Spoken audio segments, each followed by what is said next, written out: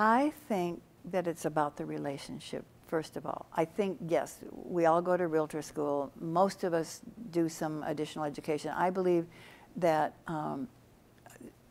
they should look for somebody that has done additional education. I thought I knew it all when I came out of realtor school, and believe me, I did not. So some experience, although that's not to say that a new realtor couldn't be helpful, because they could be, because they'll have some time to devote and they'll learn together. So I don't think that's bad.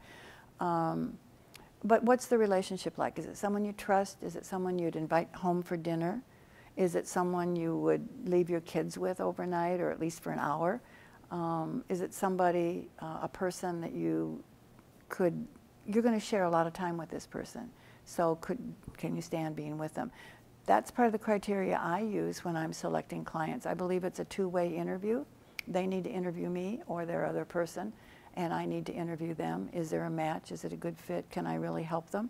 Do they really feel that I can help them? So I think that it's a two-way conversation. So good questions, you know. Feel comfortable and ask them to explain the process. What's it like to sell a house? What's it like to buy a house? And see if they can get some good, solid information. They should be able to.